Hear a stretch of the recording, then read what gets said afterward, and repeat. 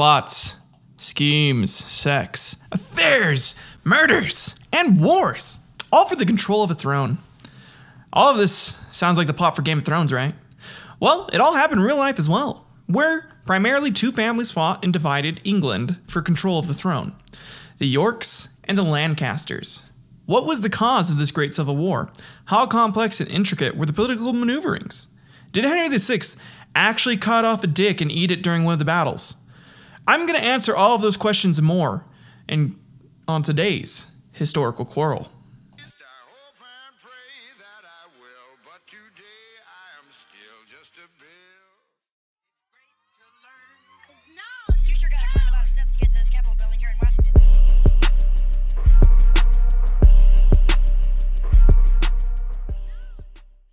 Welcome back to Historical Quarrels.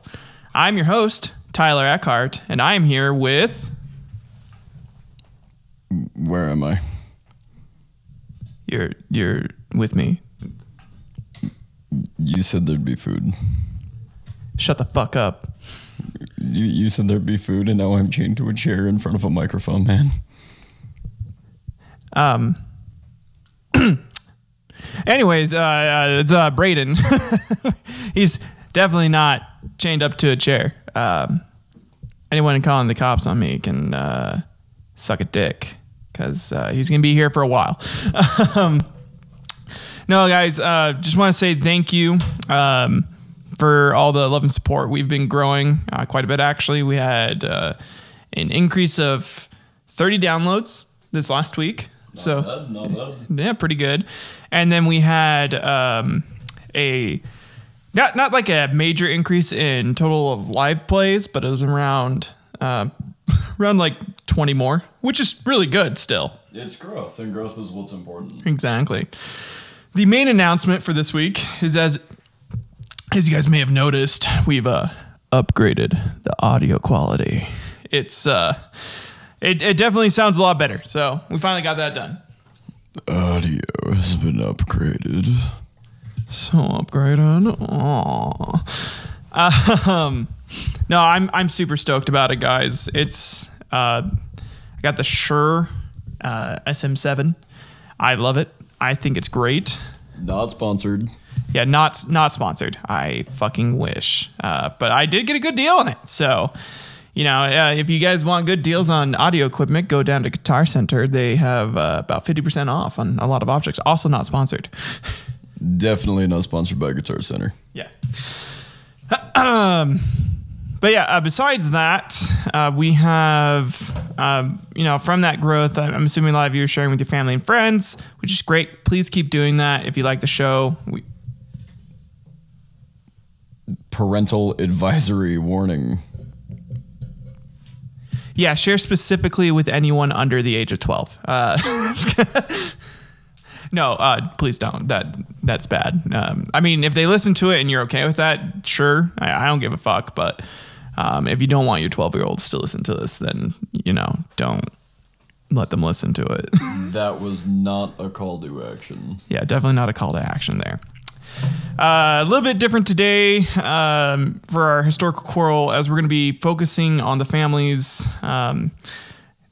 Lancaster and York. We're also going to be going a little more in depth into the people, primarily Henry VI, Richard of York, Queen Margaret of Anjou, aka Cersei Lannister. She was who George R. R. Martin based Cersei Lannister off of. So, did she also never forget to repay her debts? Oh no, actually no, she 100% pays her debts. Holy fuck, dude. She gets hers. But yeah, they and we're gonna go over their kids as well, and then who ends up taking over for the quarrel. Before that, though, we are going to go into a background of the house that they both branches cadet from, and why Richard of York and Henry both had semi-equal claim to the throne. So, oh yeah, do you have any socials you want to announce, Bray, for people to follow? Yeah, I stream every Thursday night from 5:55 to 6:02 on Chatterbait. Because of certain things, it is never the same username, and it is never the same thumbnail. So, if you want to find me, you'll find me. That's all I could say. He has lots of tattoos, and his dick is curved to the left a little. To the right, actually. Oh, to the right. Sorry, I look at it from a different angle. All right, guys, let's go ahead and get into this. Let's start this lesson by meeting the family who our quarrelers are descended from. House Plantagenet was a royal house that originated from the lands of Anjou in France. The family held the English throne from 1154 with the ascension of Henry II at the end of the anarchy to 1485 when Richard III died in battle. Under the Plantagenets, England was transformed. The Plantagenets kings were often forced to negotiate compromises such as the Magna Carta. Which one? The first one, and I think the second one, which had served to constrain the royal power in return for financial and military support. The king was no longer considered an absolute monarch in the nation, holding the prerogatives of judgment, feudal tribute, and warfare, but now also had defined duties to the kingdom, underpinned by a sophisticated justice system. A distinct national identity was shaped by their conflict with the French, Scots, Welsh, and Irish, as well as by the establishment of the English language as the primary language. So it sounds like at this current time, there's just a lot of reform. A lot of reform during the reign of the Plantagenets. Essentially, these guys they fucked up so bad that they lost the right to be a king that could do whatever the hell they wanted to do. To be fair, the Magna Carta didn't really prevent them from doing whatever they wanted, as they could just really still do it. They just had to take extra steps to do it. So it made them go through a legal system to do whatever the fuck they wanted still. I hate going through the middleman whenever I want to do what I want to do, and then I have to go through like 6 different people. Yeah. I hate it. Yeah. If I was a king and then they still made me go through that, I'd be pissed too. Yeah, it's a little annoying, and that's essentially what happens with this family. In the 15th century, the Plantagenets were defeated in the 100 Years' War and beset with social, political, and economic problems. Popular revolts were commonplace, triggered by the denial of numerous freedoms. English nobles raised private armies, engaged in private feuds, and openly defied Henry VI. So, I don't know if you share the same problem as me, but if I spend a lot of time doing something and I spend a lot of time like focusing, but the chance for failure is very high and very definite, the longer I spent trying to do something, if I fail at the end, yeah. Right? Like, if you spend all that time trying to accomplish a goal and you fail, that destroys you mentally. Now, imagine if you were fighting a war for 100 years. 100 years. And you fucking lose. The worst part is they almost... So, it's funny you say that. Henry V almost won. He was literally 2 years away from being the French and the English king after having conquered almost the entirety of Europe. And his son fucked it up. I thought blue balls were bad, but so bad, dude. I thought blue balls were bad, but at least when it happens to me, I don't lose an entire kingdom. France. Potentially battalions of men, all of my money. Most of your money. That's I'll take the testicle pain. I'll take the nutsack pain any day of the fucking week. Yeah, so Richard of York, the third Duke of York, adopted Plantagenet as his family name in the 15th century. Plantagenet, or Plantagenest, had been a 12th century nickname for his ancestor Geoffrey, Count of Anjou and Duke of Normandy. One of many popular theories suggests the blossom of the common broom, a bright yellow, gold flowering plant called the genista in medieval Latin, as the source of the nickname. There is a few other sources as well that we'll go over. So what you're telling me is that brooms grow on trees? Yeah. Why do they cost so much? I don't know. It explains why they suck, but why are they so expensive if I could just go out to a tree and prick a broom off of it whenever I was trying to clean something up? Are you willing to do it yourself? Carry on. That's right.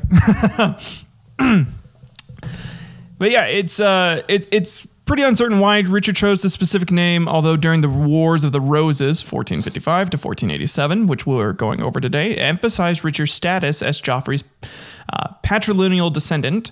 The retrospective usage of the name for all of Joffrey's male line descendants was popular during the subsequent Tudor dynasty.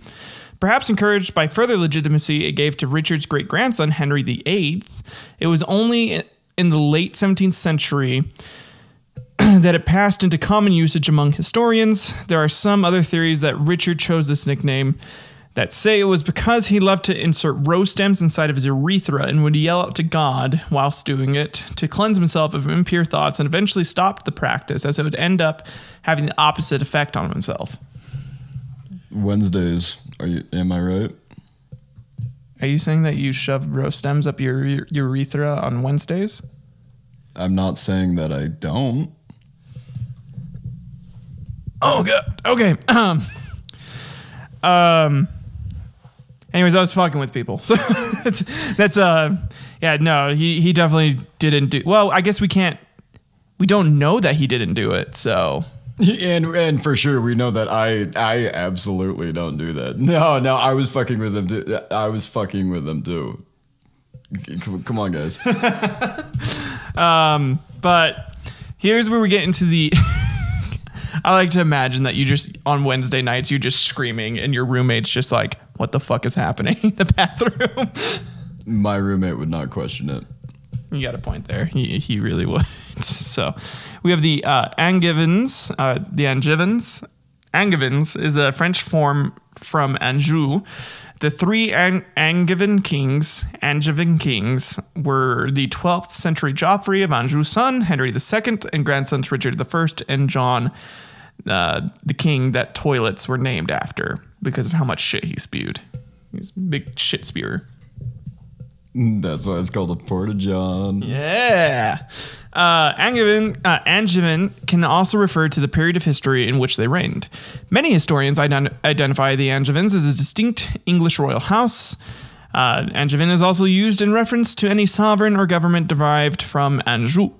As a noun, it refers to any native of Anjou or an Angevin ruler, and specifically to other counts and dukes of Anjou, including the ancestors of the three kings who formed the English royal house, their cousins, who held the crown of Jerusalem, and to unrelated members of the French royal family, who were later granted titles and formed different dynasties, such as the Capetian House of Anjou and the Valois House of Anjou, where Margaret's from. So the Queen Margaret, Cersei Lannister's from.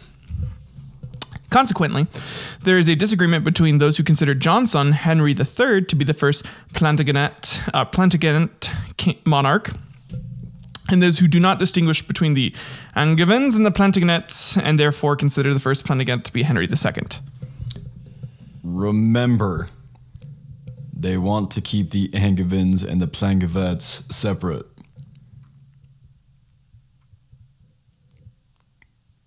Just something to think about. Yeah, no, there's actually quite a few historians who do try and separate them. I think a lot of it has to do with the fact that it's a little easier to break it up into like historical periods. However, in my opinion, there isn't really a difference. They're all kind of descended from the same line. So the disputes would be like legitimacies of birth at that point. So the later counts of Anjou, including the Plantagenets, were descended from Geoffrey II, Count of Gâtinais, and his wife Ermengarde of Anjou. In 1060, the couple inherited the title via cognatic kinship from an Angevin family that was descended from a noble named Ingleger, whose recorded history dates from 870. Pretty long ass time ago.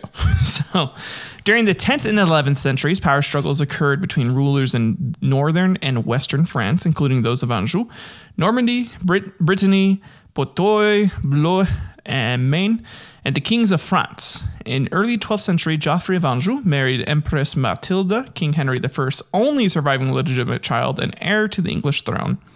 As a result of this marriage, Geoffrey's son Henry II inherited the English throne, as well as Norman and Angevin titles, thus making the beginning of the Angevin and Plantagenet dynasties. I'm going to be honest with you. I'm trying to think of something to say to kind of further the conversation with that paragraph. But the only thought that's in my mind right now is that blois is spelled like blois. and so now I'm... You want somebody to blows? No, I was thinking of like a weird French Family Guy skit. Oh. where Lois, it's just like... like French Lois. Like, blois. Blois. Oh, that'd be funny. Man. It would make Family Guy watchable. Right? Oh, God. Yeah. Anyways, the marriage was the third attempt of Geoffrey's father, Fulk V, Count of Anjou, to build a political alliance with Normandy. And we'll see later on that Normandy is basically impossible. You have to fucking conquer Normandy if you want it to work with you. Hitler tried. Everyone fucking tries to conquer Normandy. It's bad.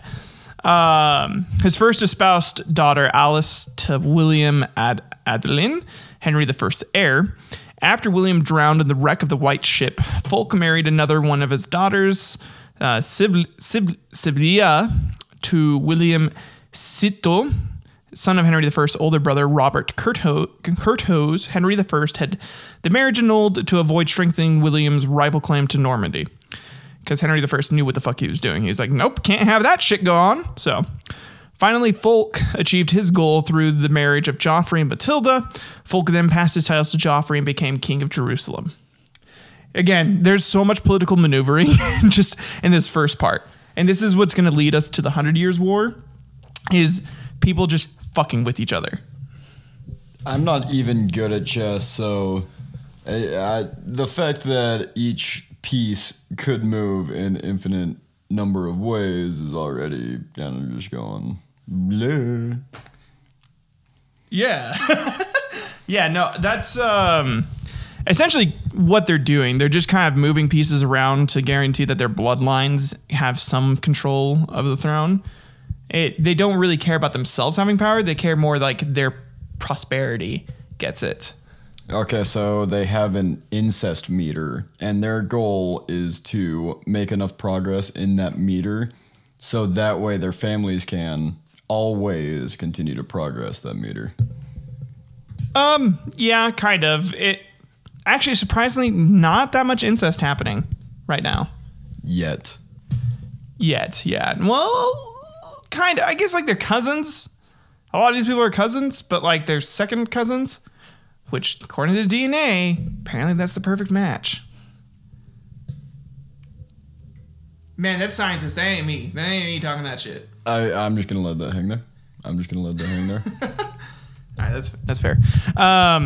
Okay. So, arrival in England. When Henry II was born in 1133, his grandfather, Henry I, was reportedly delighted, saying that the boy had... then absolute biggest stones he had ever seen at that point, and that he will plow all of Europe with his seed, which would make Henry I proud, since he too was also a prolific layer of pipe in Europe. The allegory for myself is rather interesting. When I was born, my dad said the exact opposite. Tiny balls. Tiny balls. Tiny balls, this boy will never pipe. How is he supposed to sow his seed? Hey, you proved him wrong. If he has a single seed. Yeah, very... I've seen your baby pictures too. You grew out of it, you know. It was a growing phase. That's all it was. That's okay. Now, stay to your chain chair, okay? Don't rattle the chains. Snacks. Yeah, that's right. I need snacks. Give me the food. You lied to me. The birth reduce the risk that the king's realm would pass to his son-in-law's family, which was possible if the marriage of Matilda and Joffrey ended childless. The birth of his second son, also named Joffrey, increased the likelihood of partible inheritance following French custom, in which Henry would receive the English maternal inheritance and Joffrey the Angevin paternal inheritance. This would separate the realms of England and Anjou, or France. In order to secure an orderly succession, Joffrey and Matilda sought more power from Henry I, but quarreled with him after the king refused to give them power that might be used against him. Which, makes sense, because why would anyone do that, even if it's your fucking kids? Like, why would I ever give my son an advantage over me when we play Super Smash Brothers? Just because he's 2 doesn't excuse how shit he is at the game. Maybe if he wants to win, he should fucking get good and stop playing D-tier characters like Dr. Mario or Mewtwo and get on my level and get good with Solid Snake, Pikachu, or Fox McCloud. I put in the work. I deserve the W's. This is true. His son sucks at Smash Bros. He used to try to play as Meta Knight against me, but I slapped him in the face, and he doesn't do that anymore.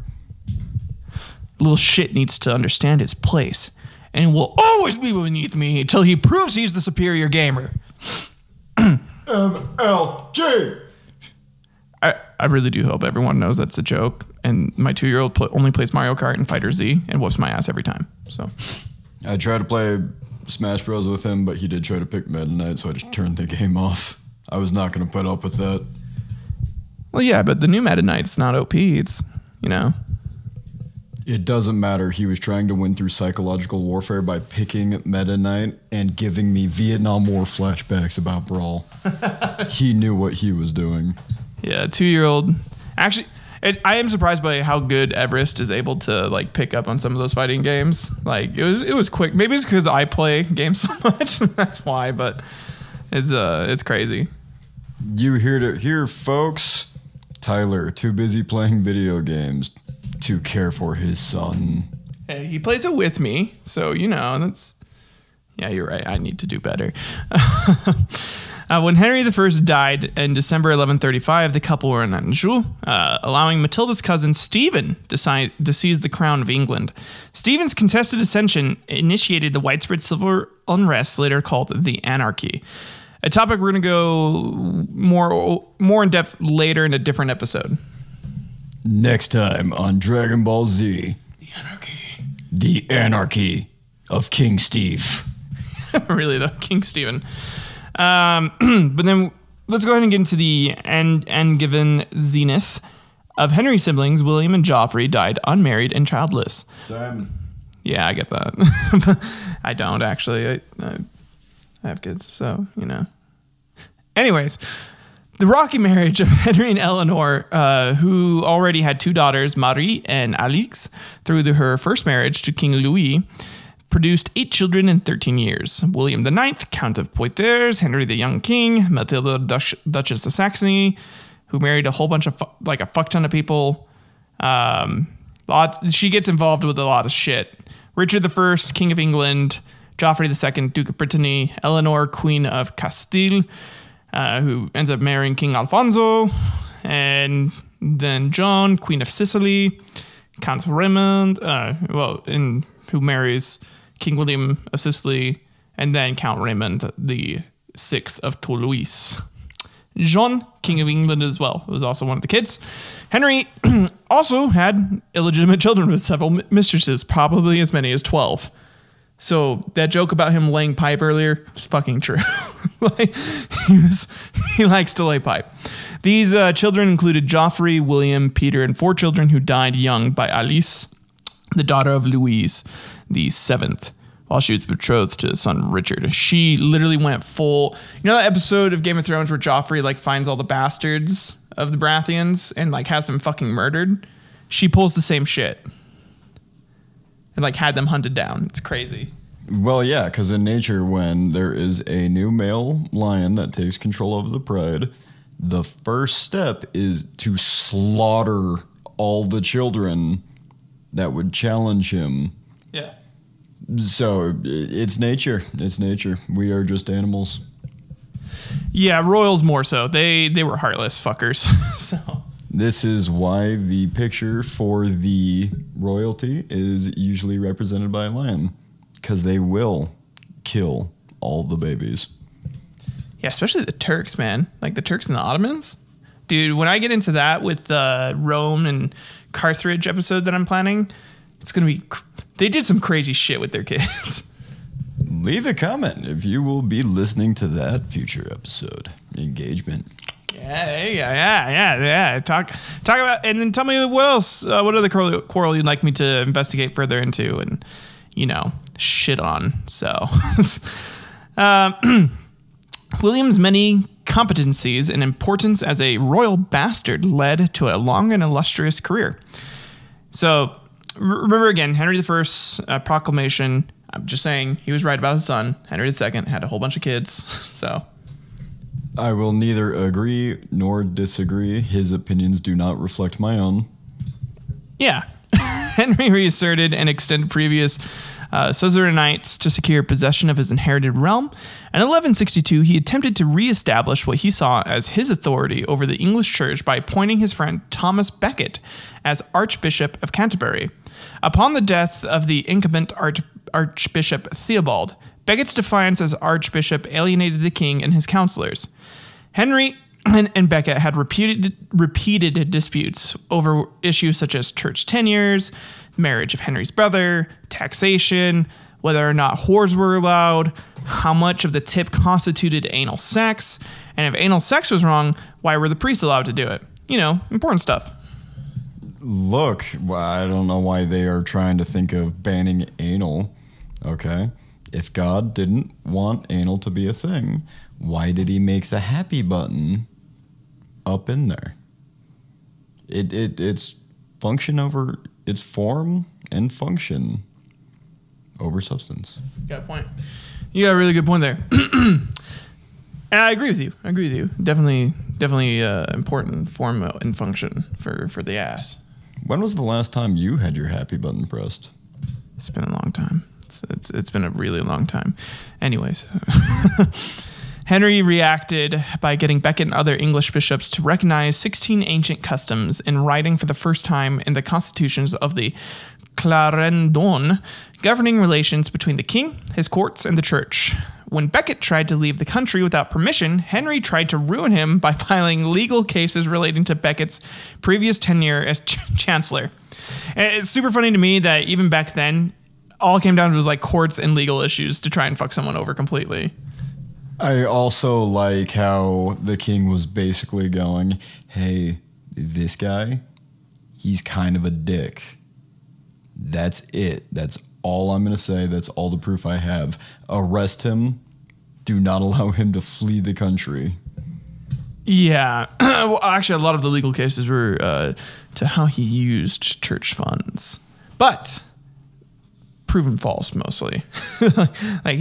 Becket wasn't actually all that bad. The worst part is they used to be friends. Like Henry and Becket used to be friends. So just bitter differences in how to govern and rule. So yeah, Becket fled and remained in exile for 5 years. Relations later improved and Becket returned, but they declined again when Henry's son was crowned co-regent by the Archbishop of York, which Becket perceived as a challenge to his authority. He also hated the Archbishop of York for always teasing him with this plumptious, sweet, juicy ass that he just never got to tap.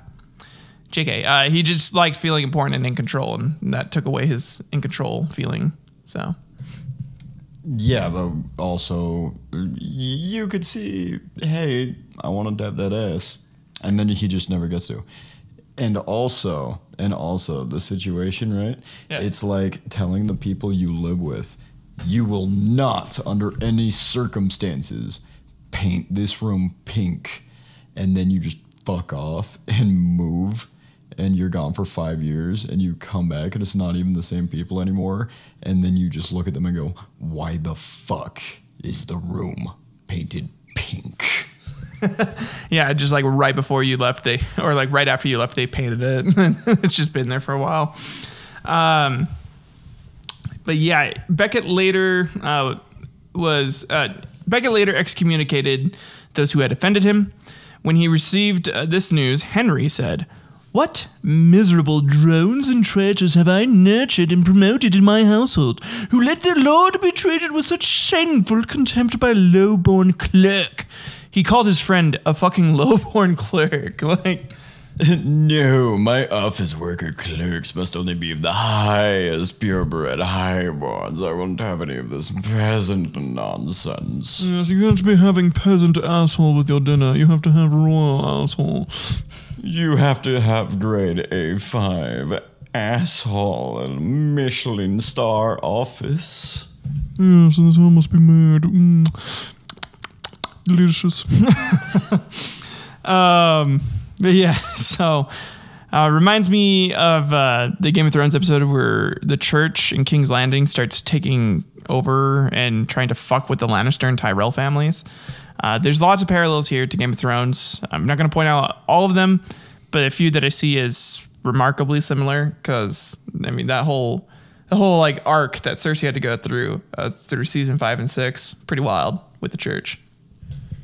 So what you're saying is that when Game of Thrones was going in accordance to the books, which were a parallel, should you say, of reality, Yeah. that's when it was good? That is precisely what I'm saying. Yes. I fucking miss. I wish that George had written more so we could have had a decent season 7. 7 had like 2 good episodes. 1.5. And then 8 was shit. I thought D&D was like... So the director's D&D, I thought it was always like, oh, their names are this and this. I can't be bothered to remember their names. They both start with D's. There's only so many names you can think of that start with a D. It's like, we're going to name our directing duo D&D because we're huge nerds and we're going to follow the script. And then they did the most un-nerdy thing that a dork would do, and they deviated. Well, I mean, part of it was because they just wanted to hurry up and get to, Old Republic and use all the EU lore. Old Republic, isn't that Star Wars? Yeah, they were trying to get to do the Star Wars stuff, and then because they fucked up season 8 so bad, they don't get to. All I'm saying is if they were true nerds... They wouldn't have done that. They would have waited. Oh, yeah. As long as it takes. And then George R.R. Martin will die. And then Brandon Sanderson will come, write the entire book in the span of a week. And that's all you have to wait for. True. So true. He would. Man, that guy. How fast did he finish the Wheel of Time? It was quick, right? It was like a year, if that. No, it's literally because Brandon Sanderson will look at a thing he likes, and then he basically writes fan fiction for the thing that he likes, and he has all of these ideas and go, hey, I'm a fan of this. I'm not in charge of this, but if I was... And then all of a sudden people give him the property, and he's like, well... It's done. He's like, it's done. It's been done for 5 years. Holy shit. Right? Mark my words. Mark my words. The next From Software game comes out, and it's Brandon Sanderson Dark Souls. That game, it's already done. It is already done. Yeah. Okay. Well, that's good to know. Anyways, after that all went down, 4 of Henry's knights killed Becket in Canterbury Cathedral after Becket resisted a failed arrest attempt.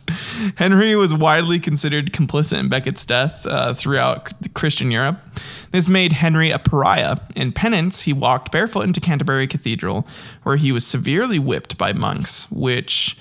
I bet Henry was more than happy to let happen to him since he didn't have to deal with fucking Becket anymore. Also, he may have been into getting whipped. It does feel pretty good sometimes. We do different things on Wednesdays. You like the whip. I do enjoy the whip. What I enjoy on Wednesdays will remain unstated and up in the air. Lots of things shoved in the urethra. Anyways, from 1155, Henry claimed that Pope Adrian IV had given him authorization to reform the Irish Church by assuming control of Ireland. But Professor Anne Duggan's research indicates that the Laudabiliter is a falsification of an existing letter, and that was not, in fact, Adrian's intention at all. It originally allowed Henry's brother William some territory. Henry did not personally act on this until 1171, by which time William was already dead. So he essentially just lied, was like, hey, this is this is what the Archbishop said I could do, so I'm going to go ahead and do it. And then no one fucking questioned him until hundreds, almost 1,000 years later. Hey, church.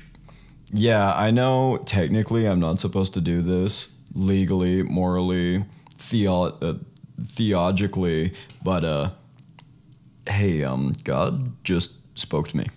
Yeah, God totally spoke to me, and he says it's cool. He says it's cool.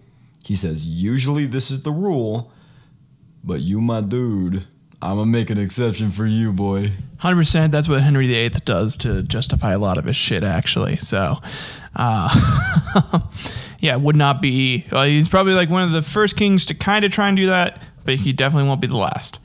Henry ends up invading Ireland to assert his authority over knights who had accrued autonomous power after they recruited soldiers in England and Wales and colonized Ireland with his permission. Henry later gave Ireland to his youngest son John. In 1172, Henry gave John Castilles of Chinon, Loudon, and Merbrew as a wedding gift. This angered Henry's 18-year-old son, Henry the Young King, who believed these were his. You thought you had a good Christmas coming up? Oh, what did you get your kid? A Nerf gun, a doll, a pony? You ain't shit. Henry gave his son countries.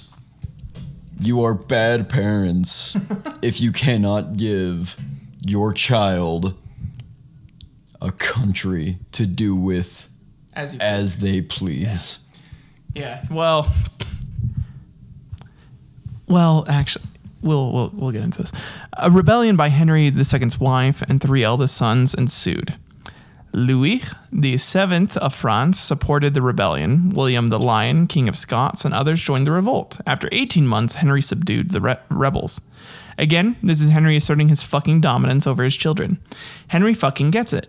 In order to cool the weak of your bloodline, you fuck them over and provoke them to war with you. So when you are done, the last of the kids remaining are the strongest and the most war-minded.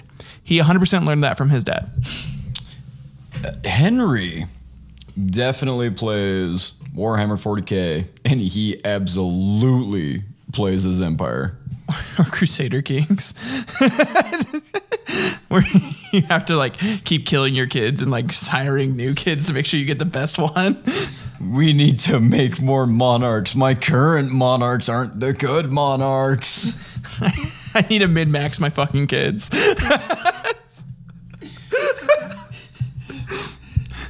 I don't understand. I just want the strongest kids, but the grind is so long and tedious, and I just have to keep doing it because RNG is not on my side. Dude, it never is, man. Those poor kids, there are so many sacrificed. So many. They should have rolled better, dude. What do you expect? Good point. In Le Mans, in 1182, Henry II gathered his children to plan a partible inheritance. His eldest surviving son, Henry, would inherit England, Normandy, and Anjou. Richard, his mother's favorite, would inherit the Duchy of Aquitaine. Geoffrey would inherit Brittany, and John would inherit Ireland. This resulted in further conflict. The younger Henry rebelled again, but died of dysentery. Or so they say. Other sources say that Henry II had him fucking poisoned with bits of peasant shit that was put into Henry the Younger's meals. Either way, he died of shit. Yeah, this was a test to see if he had the stomach to rule a kingdom, which he obviously didn't, since he died like a little bitch boy who couldn't eat shit. This would also eventually lead to the phrase, eat shit and die. Interesting. Yeah. Geoffrey died in 1186 after an accident in a tournament where he was fucking trampled to death. Poor bastard. In 1189, Richard and Philip II of France reasserted their various claims exploiting the aging Henry's failing health. Henry was forced to accept humiliating peace terms, including naming Richard his sole heir. The old king died 2 days later, defeated and miserable. Which, so fucking sad. He kicked ass, and then right at the end, he gets fucked over by his kids. I relate. The king's death is how I begin my morning. God damn. It's too real, man. French and English contemporary moralists viewed this fate as retribution for the murder of Becket. Even his favorite legitimate son, John, had rebelled. Although the constantly loyal illegitimate son, Joffrey, remained with Henry until the end, which is just so sad. Joffrey fucking loved him and stayed with him till the end. And every one of his kids besides him tried to betray him, and Joffrey just gets shit on at the end because he's a bastard. Are you telling me the bastard does his best and it's never enough and he will never get the love that the legitimate kids will receive? Yeah. I relate. God damn. I'm so sorry. Following Richard's coronation, he quickly put the kingdom's affairs in order and departed on a crusade for the Middle East. Opinion of Richard has fluctuated. He was respected for his military leadership and courtly manners. He rejected and humiliated the sister of the King of France. He deposed the King of Cyprus and later sold the fucking island. He's such a bastard. Richard the First kind of fucking sucks. Not gonna lie. Yeah, he on his third fucking crusade, he made an enemy of Leopold V, Duke of Austria, by showing disrespect to his banners as well as refusing to share the spoils of war. No, Richard. You have to finish your second crusade before you can have your thirds. No, he's like, no, it's mine. I get to have both. I get to have two crusades at once. Because he's French. So. Jeez, Richard, why does your mom let you have two crusades? It's because he was the favorite. So, you know. When you're the favorite, you get to do whatever the fuck you want. I never got to have two crusades. Same. He was rumored to have arranged the assassination of Conrad of Montfort. Less rumored and more of historians know he did it. There just aren't any documents directly stating that he did order it that we can find right now. But he fucking did it, essentially, is what most of them have said. Well, when you do a crime, just don't leave a paper trail. You'd be amazed how easy it is to get away with something when nothing is written down. Also, good point. His ruthlessness was demonstrated by his massacre of 2,600 prisoners in Acre. No.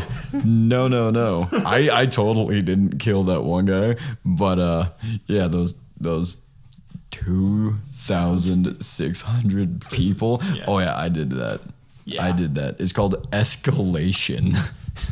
Richard did not give a fuck, man. He obtained victories during the Third Crusade, but failed to capture Jerusalem. According to Stephen Runciman, Richard was a bad son, a bad husband, and a bad king. Jonathan Riley Smith described him as vain, devious, and self-centered. In an alternate view, John Gillingham points out that for centuries, Richard was considered a model king. But the model is made out of poo-poo. But it is an excellent model. Of poo-poo, yes. An excellent model of shit. Which I assume the reason for that is everyone feared this man. He executed 2,600 prisoners on a fucking whim. I wouldn't want to know what he would do to me if he found out I talk shit and wrote negative shit about him either. I'm like... Or any of his family members that loved him. Could you imagine the torture you would get? So... Well, we're all going to hell anyway, so maybe you'll get a chance to tell him that to his face. Got a point there.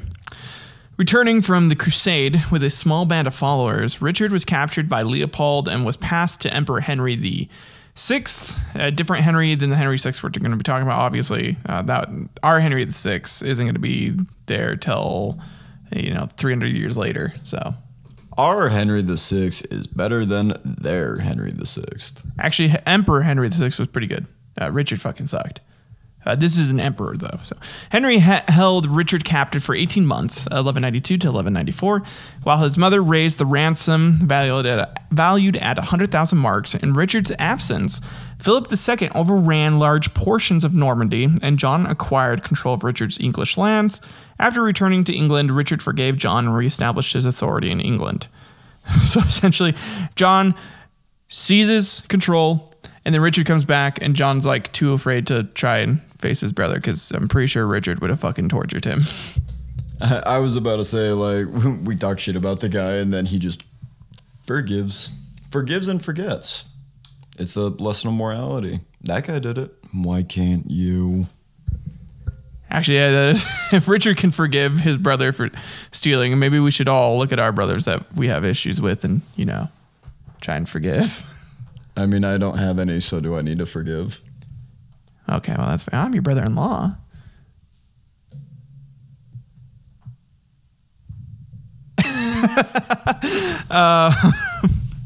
He left again in 11. Oh, God, that hurts, man. That's cold.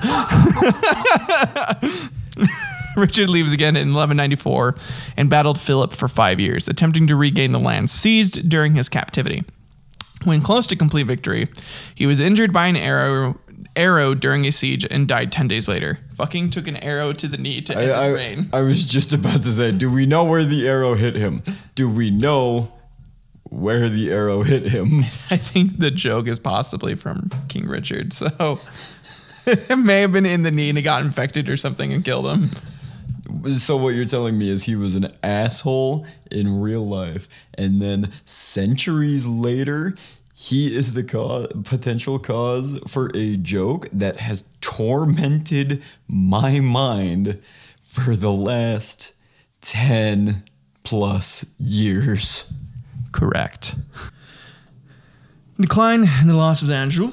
Richard's failure to provide an heir caused a succession crisis and conflict between supporters of the claim of his nephew Arthur and John. So again, lots of civil war over these two fucking houses. This is going to be a very constant theme between England and France, and even between England and England later. So, Guillaume des Roches led the magnates of Anjou, Maine, and Touraine, declaring for Arthur. Once again, Philip II of France attempted to disturb the Plantagenet territories on the European mainland by supporting his vassal Arthur's claim to the English crown.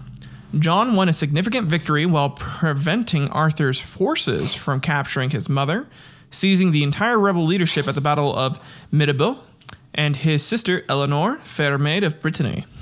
So she was hot. And people are like, yeah, that's hot. Oh, doth that be the fair maid of Brittany, the Brittany maid? Yes.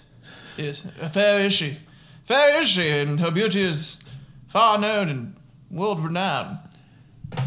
It doth be Brittany. It doth be Brittany. Bitch. Brittany, bitch. John disregarded his allies' opinions on the fate of the prisoners. Many of them their neighbors and kinsmen. Instead, he kept his prisoners so vilely and in such evil distress that it seemed shameful and ugly to all those who were with him and who saw this cruelty. According to the Histoire Guillaume de Marquel, as a result of John's behavior, the powerful Thors, Lusignan, and des Roches families rebelled, and John lost control of Anjou, Maine, Touraine, and northern Poitou. Just a side note, I'm looking at your notes right now. Yeah. If I didn't know French was just like that, I would think you have the worst spelling on this planet. Yeah, no, French is weird. It's so weird. His son, King Henry III, maintained claim to the Angevin territories until December 1259, when he formally surrendered them, and a return was granted Gascony as Duke of Aquitaine and a vassal of the King of France. So, essentially, John was a dick, and he kind of, is almost like another Richard, and very torturous and cruel and vile, but this time John gets called out for his shit and Richard doesn't. So, You can't hide under daddy's protection and privilege forever, kids. 100% no. John's reputation was further damaged by the rumor described in Margam Annals that while drunk, he himself had murdered Arthur. And if not true, it is almost certain John ordered the killing. He killed his brother, while drunk, and just fucking... I mean, who does that? Got a point there. Yeah. Why do you think I don't have a brother? Yeah. Allegedly. There are two contrasting schools of thought explaining the sudden collapse of John's position. Sir James Holt suggests that this was an inevitable result of superior French resources, which I doubt, because at the time the French were losing a lot of their territories. John Gillingham identifies diplomatic and military mismanagement and points out that Richard managed to hold the Angevin territory with comparable finances. See France during World War II compared to France during World War I. Good point. Nick Barat has calculated the Angevin resources available for use in the war were 22% less than those of Philip, putting the Angevins at a disadvantage. By 1214, John had re-established his authority in England and planned what Gillingham has called a grand strategy to recapture Normandy and Anjou. The plan was that John would draw the French from Paris, while another army under his nephew Otto IV, the Holy Roman Emperor, and his half-brother William attacked from the north. He also brought his niece Eleanor of Brittany, aiming to establish her as Duchess of Brittany. The plan failed when John's allies were defeated at the Battle of Bouvines. Otto retreated and was soon overthrown. William was captured by the French, and John agreed to a 5-year truce. So they just fucking sucked. I don't think the French just had superior resources. They just fucking sucked. Yeah, it sounds about right. And also, I feel like there's a lesson to be learned here. When planning fun things that you could do with your niece, like let's say if you're babysitting or something like that, maybe consider the zoo instead of a battlefield. Just a thought. I'm no expert. I agree. That would be probably a lot better. But yeah, from then on, John also gave up the claim to Brittany of Eleanor and had her confined for life. John's defeat weakened his authority in England, and his barons forced him to agree to the Magna Carta. So this is what leads us to the Magna Carta, the first one, which limited royal power. Both sides failed to abide by the terms of the Magna Carta, leading to the First Barons' War, in which rebellious barons invited Prince Louis, the husband of Blanche, Henry II's granddaughter, to invade England. Louis did so, but in October 1216, before the conflict was conclusively ended, John died. The official website of the British monarchy presents John's death as the end of the Angevin dynasty and the beginning of the Plantagenet dynasty. So the official British website, but again, it's all part of the Plantagenet dynasty. So, in my opinion, and many other historians' opinions. So what you're saying is your opinion reflects that of historians? Quite a few actually. Weren't the historians the one who wanted to segregate the families? There were a couple that wanted to as well, yeah. So there's many historians that agree and disagree. You said a majority of them agree. Yeah. There are a few that disagree, though.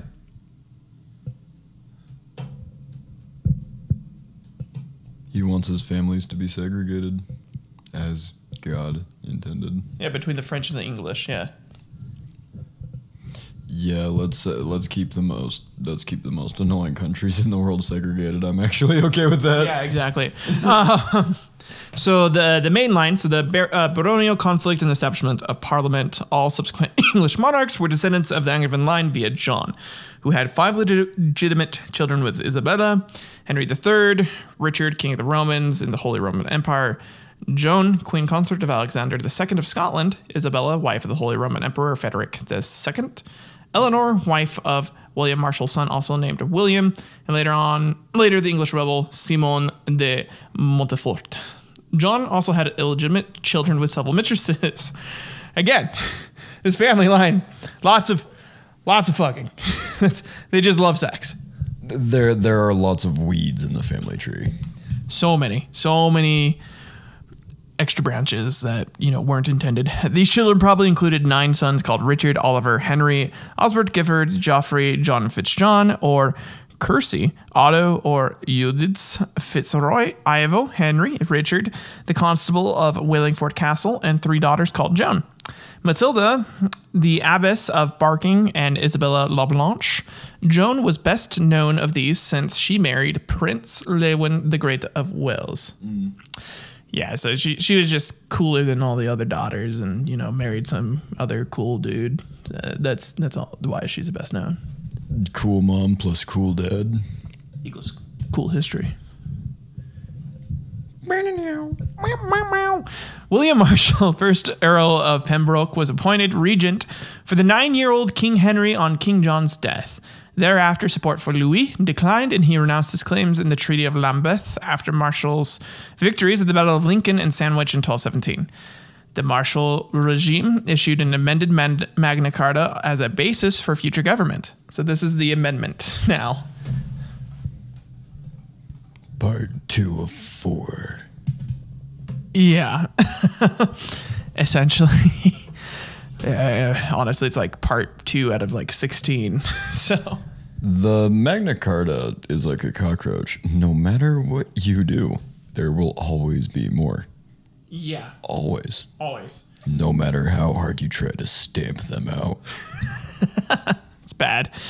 Despite the Treaty of Lambeth, hostilities continued and Henry's forced to compromise with the newly crowned Louis VIII of the France and Henry's stepfather, Hugh X of Lusignan. They both overran much of Henry's remaining continental lands, further eroding the Angevins' power on the continent. In his political struggles, Henry perceived many similarities between himself and England's patron saint, Edward the Confessor.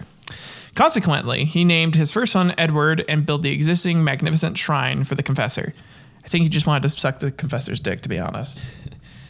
My comment was, you think it would be someone with the office or nickname of Confessor that would unironically tell you to sound a rose bush. Yeah.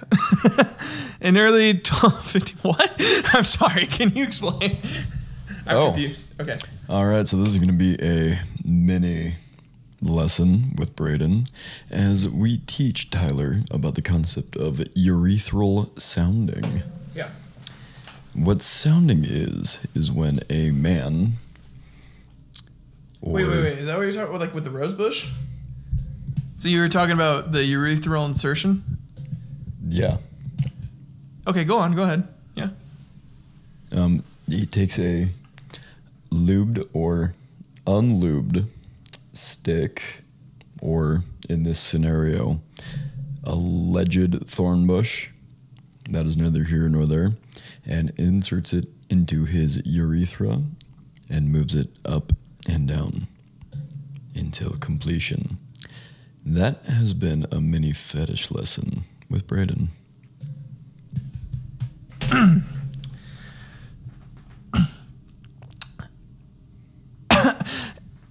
In early 1255, holy fuck, man. Okay. Yeah, in early 1255, a great council approved a tax of 40,000 pounds to dispatch an army, which quickly retook Gascony. During an assembly, feudal prerogatives of the king were challenged by the barons, bishops, and magnates, who demanded that the king reissue Magna Carta and the charter of the forest in exchange for support. Magna Carta 3. This time it'll work. We promise. It doesn't.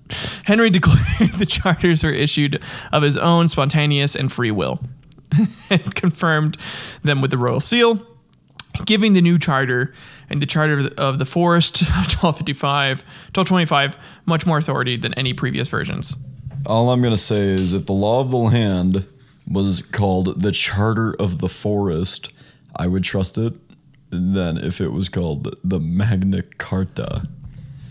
Yeah, it gets so much worse, to be honest.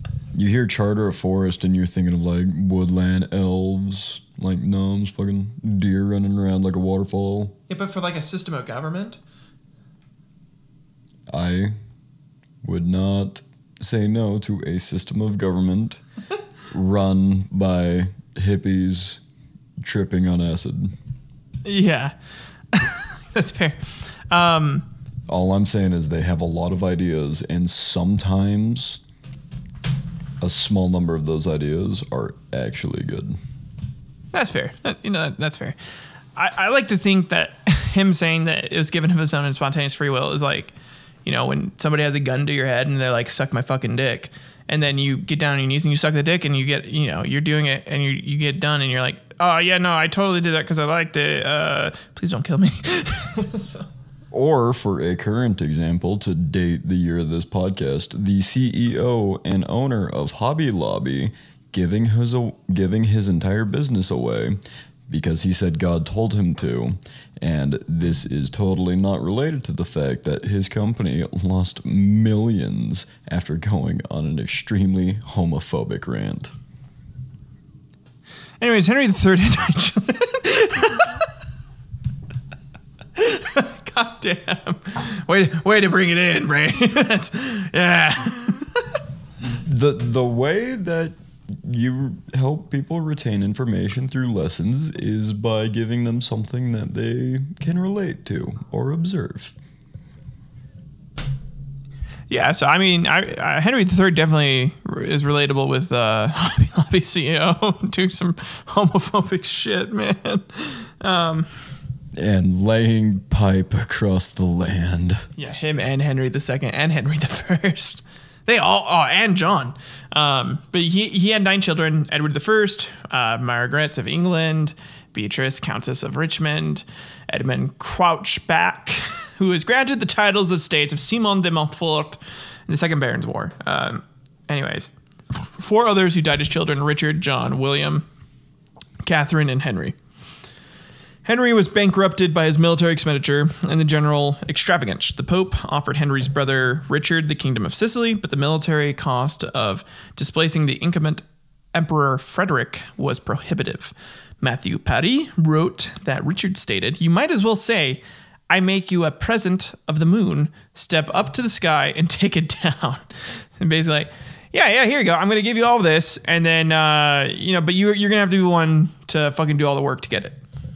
Yeah, it's like when you're looking at like Facebook Marketplace or Classifieds or something, it's like, it's totally free, but you have to haul all of it away. Yeah. And then you have all the added costs of like gathering everything. It's crazy what he did.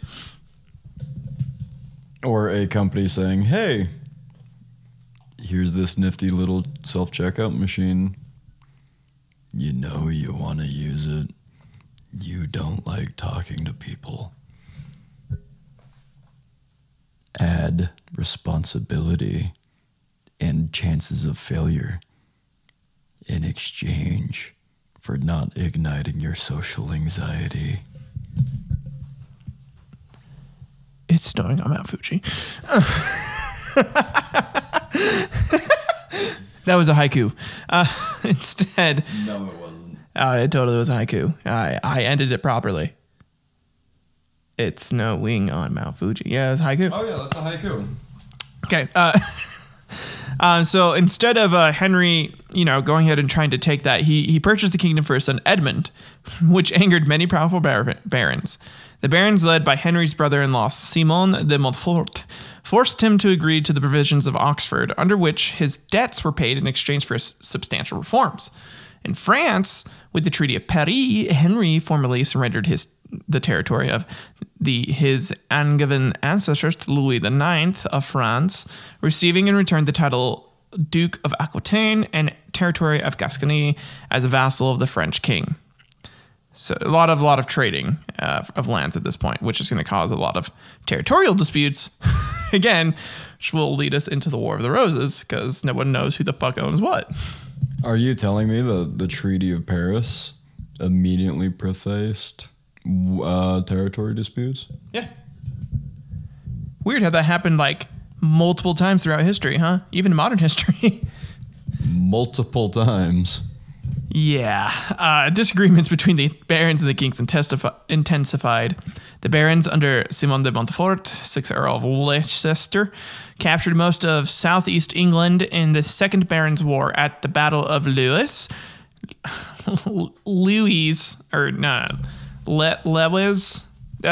can't pronounce it. Lewes, for everyone that wants to know what that is, in 1264. Hey, France, this is what happens when you make a language out of an alphabet of 14 letters. People who were not born with the language will continually piss you off trying to pronounce it. Yeah, but to be fair, English is kind of stupid too. So I never said that it wasn't. that's fair. I prefer Spanish, to be honest. Spanish makes fucking sense. Like it just makes more sense than like most other languages, in my opinion. My favorite language is caveman language. If you cannot confer your point with grunts, screams, and growls, maybe you don't have a point. Maybe you don't have a point. Yeah. Yeah. Yeah, no, I don't think I could fully convey that. So I probably don't have points. So you just disregard the rest of this podcast. Anything I say doesn't, no point. I will be taking over the podcast.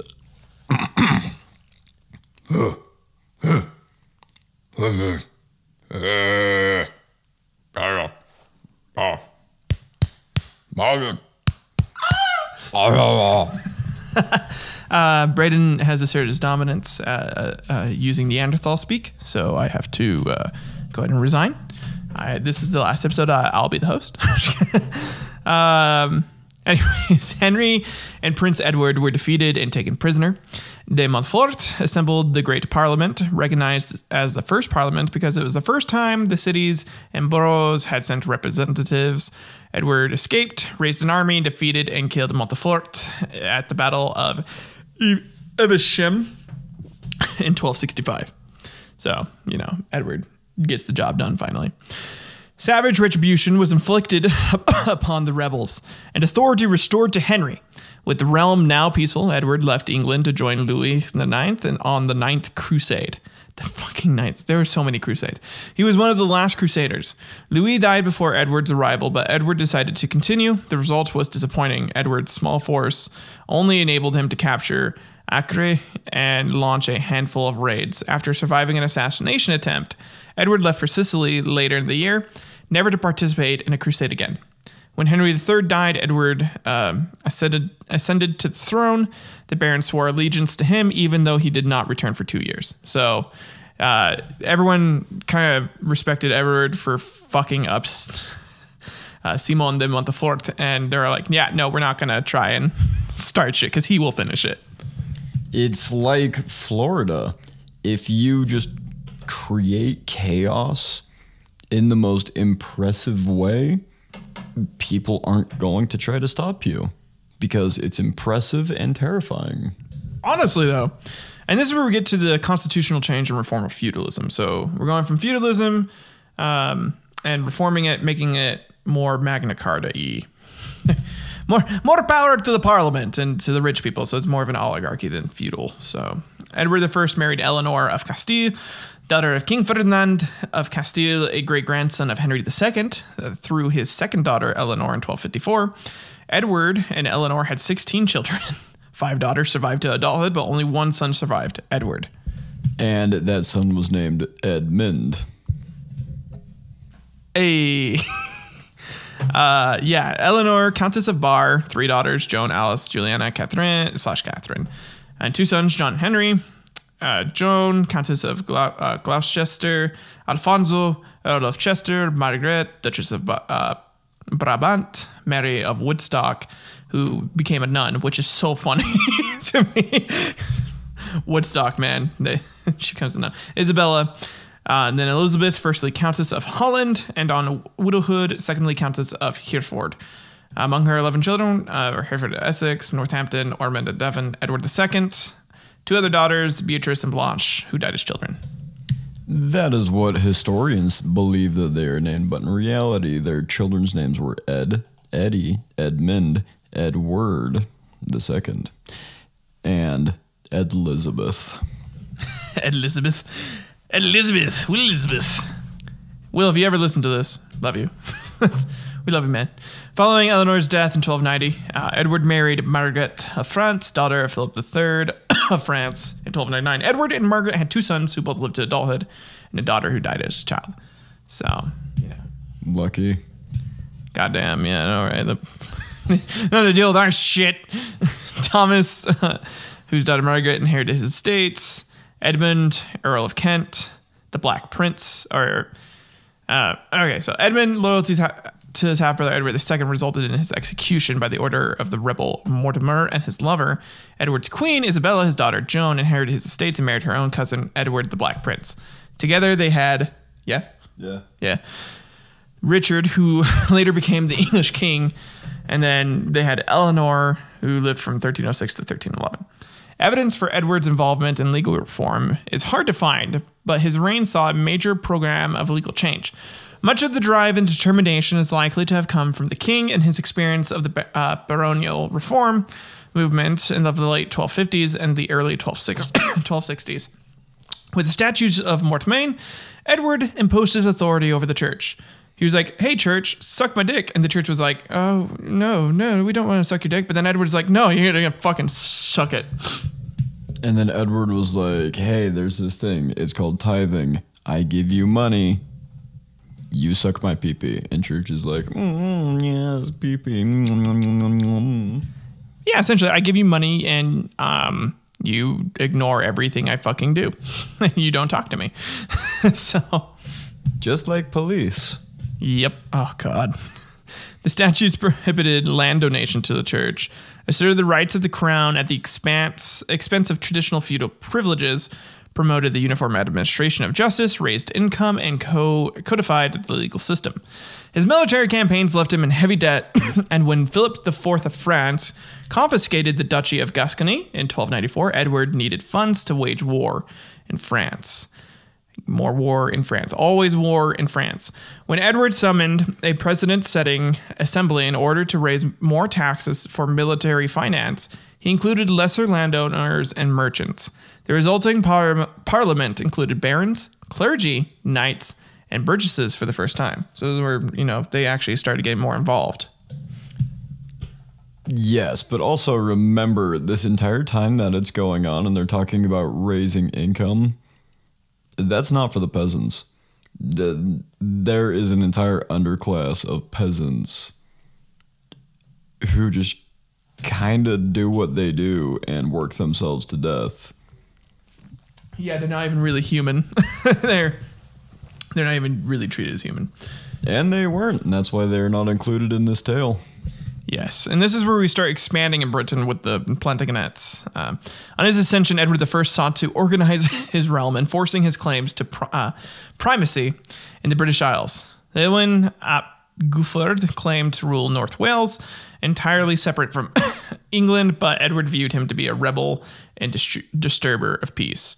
He was a rebel and disturber of peace, and he, just bothered everyone, caused me problems, and I fucking hated him, and I just couldn't deal with him. And note this to my will. On my headstone, I want it to say rebel and disturber of the peace. Obviously, my body is not going to be buried there, but I would still like a headstone that says a rebel and disturber of the peace. If there are any lawyers that could add that to my will, that'd be cool.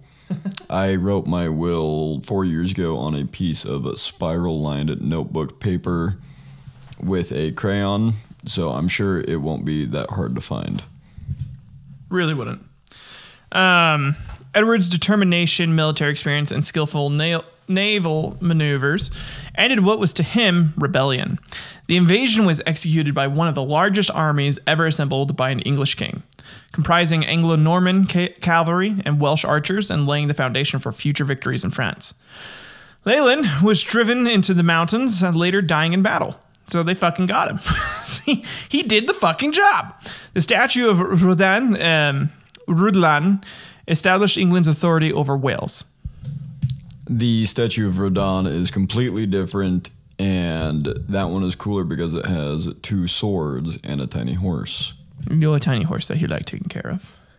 I love that game. He learned magic so that way he could stay with his horse. So adorable. Like, seriously, that was like the sweetest thing they've ever written in a Dark Souls type game. Like, And you still murder him. well, I mean, it's like a mercy killing, you know, because he's gone fucking insane. Would you want to live like that? The lawyer who's adding the graveyard thing to my will, if I ever obtain one of these mental debilitating diseases that are frequent among old age, of which there are many, just take me out. Just take me out. Do it. Okay. So, yeah, that's wow. Okay. Anyways, Edward's son was proclaimed. That was a call to action. All right. Edward's son was proclaimed the first English Prince of Wales upon his birth. Edward spent vast sums on his 2 Welsh campaigns, with a large portion of it spent on a network of castles. Edward asserted that the King of Scotland owed him feudal allegiance and intended to unite the 2 nations by marrying his son Edward to Margaret, the sole heir of King Alexander III. When Margaret died in 1290, the competition for the Scottish crown ensued. By invitation of Scottish magnates, Edward I resolved the dispute, ruling in favor of John Balliol, who duly swore loyalty to him and became king. Edward insisted that he was Scotland's sovereign and possessed the right to hear appeals against Balliol's judgments, undermining Balliol's authority. Balliol allied with France in 1295. Edward invaded Scotland the following year, deposing and exiling Balliol. Edward was less successful in Gascony, which was overrun by the French. With his resources depleting, Edward was forced to reconfirm the charters, including Magna Carta. Again, so many times.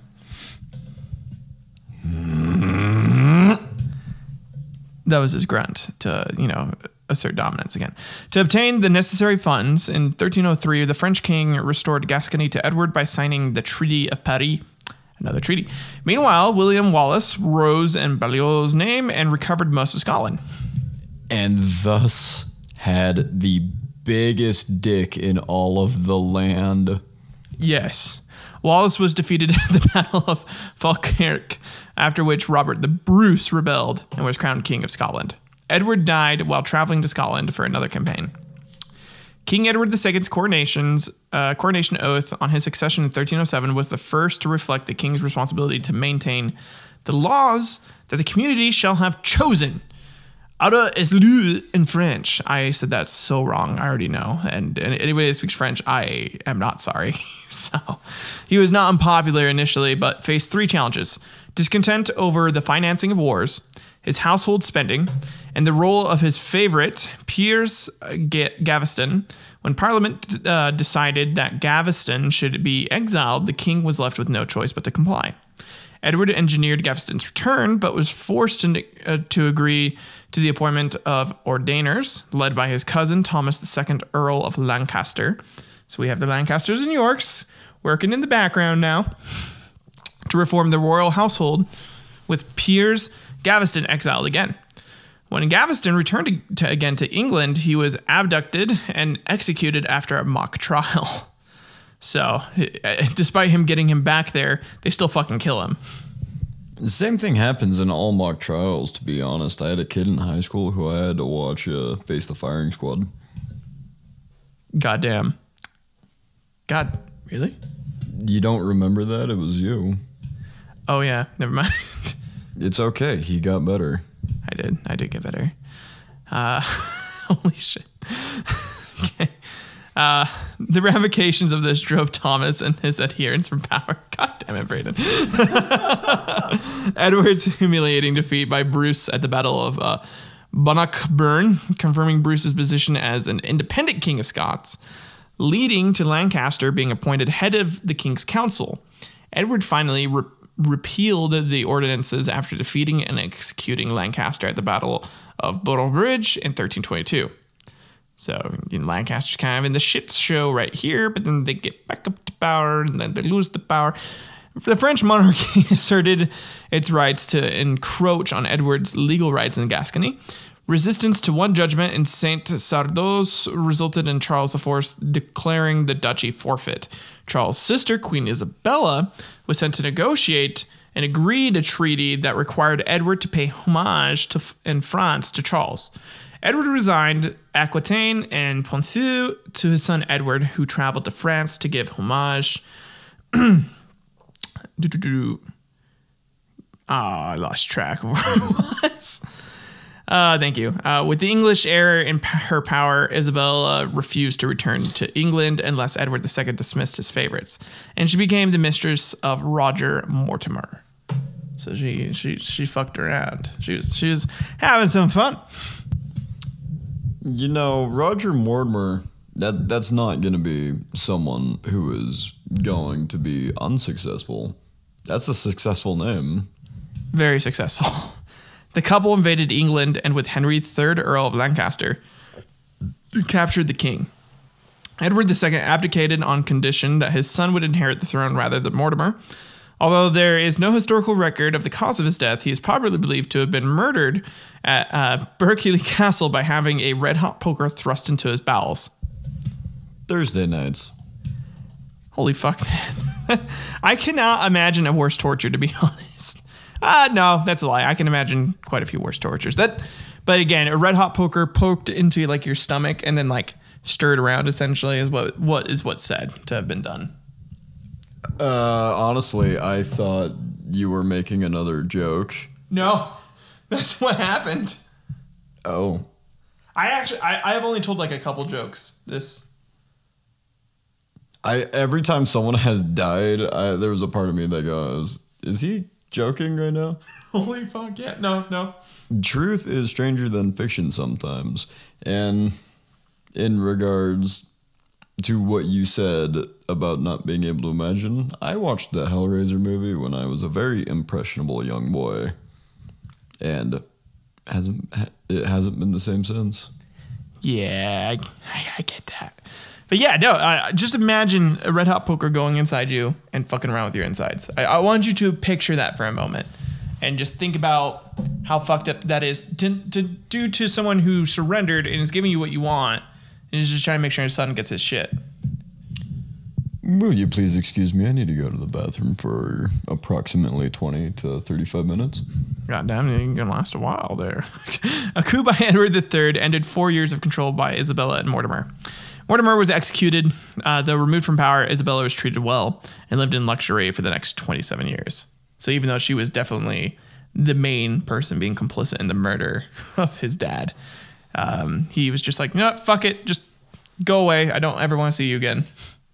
And she got away scot-free. Those who do not learn from the events of the past are doomed to repeat them. 100%.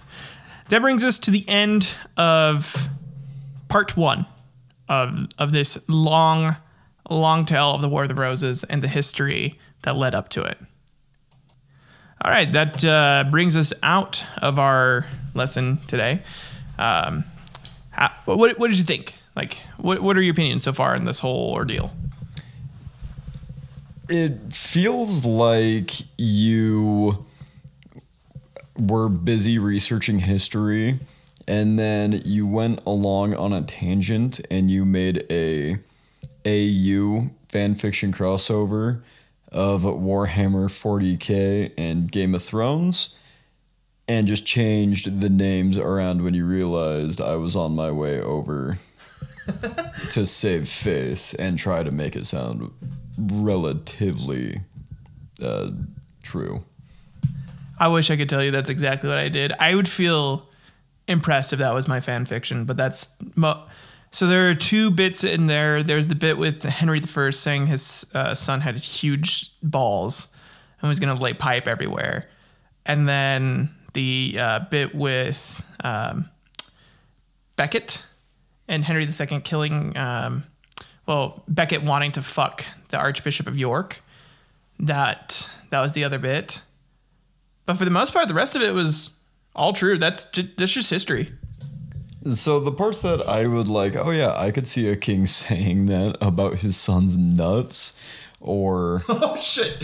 or like a priest wanting to touch a pee-pee. The only two that I didn't question were the only two bits. Like, yeah, the main ones that I just kind of did the purpose mislead. So I thought I would be able to tell your sense of humor, but you know what? You got him. Got him. Thank you. I worked hard on that. So it's I don't know. What are your thoughts so far between the relationships between like the kings and their sons, and how the land's getting divided? Essentially, this is turning into a confusing mess, which is definitely the purpose and why what happens. And so when it inevitably goes to hell in a handbasket, with this amount of setup being required, you know it's going to be stupid. Yeah. So essentially this and then the next, probably the next episode is going to be covering the 100 Years' War and like the lead up to the War of the Roses. Because in order to understand why the Yorks and the Lancasters decide to like go at it, is mainly because Richard York is descended from this same line that Edward III is. And Edward III starts fucking around and like dividing up his kingdom during the 100 Years' War with the French kings. So basically, if you give infinite amount of money to multiple people with generational trauma, yeah, it ends exactly how you'd think. Yeah. So yeah, next week we're gonna go, because we're at the end of Edward II's reign. We're gonna get into Edward III, and Edward III is kind of like the main guy that people that the House of the Lancaster and York branch off of. So. Does that mean we're finishing up? No, the conflict. There are 16 battles for the War of the Roses. I'm not going to go over all the battles for the 100 Years' War. If we ever do like a full episode on the 100 Years' War, then I will. But there are 16 battles, and the shit that gets said between the kings and like Richard during it is so funny. God damn it, I just wanted my snacks. Can you loosen up the chains at least? No! Stop asking. He's not joking. Anyone here who's listening. That's enough out of you. You're never going to escape. You're going to be here forever. Are you ready for part 2? Anyways, guys, please like and share this with people. Let me know what I can do better. Let me know how we can improve the show. I really hope the audio quality is helping you guys listen to it a little easier. I know when I was just kind of listening to it earlier for some editing purposes for the opening part, it definitely helped me. I liked it more. So thanks again, Braden, for coming out this week. So again, if you want to shout out your real socials, follow him, because he's going to start doing stuff on Twitch, and he's going to start his own show. Yeah, so I have managed to almost 100% avoid having any type of social media presence, so all socials will be given at a later date. Okay. Because these chains are tight and there is no escape. This is my hellish punishment. But I had a really good time, and thank you for having me on, and I'm looking forward to next week. Awesome. All right, guys. I'll see you in the next one. Bye-bye.